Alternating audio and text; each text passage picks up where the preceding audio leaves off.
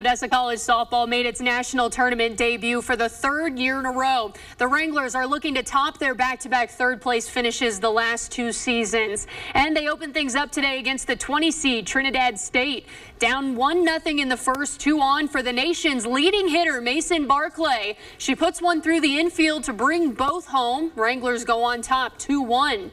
To the bottom of the fourth, OC up 3-2. Reganede Franca lines through the infield, brings 2 more Wranglers home safely, and she gets to second as OC takes a 3-run lead. Bottom of the sixth, runner on second, Tiara Ka'aiali'i through the right side. Then the outfielder whiffs it. The ball rolls all the way to the fence, and Speedy Yaya sprints around those bases. Doesn't even hesitate at third, and it's a 2-run inside the park home run. The Wranglers handle the Trojans, winning 10-2. Next up, the 3-time defending national champions, Florida Southwestern, tomorrow.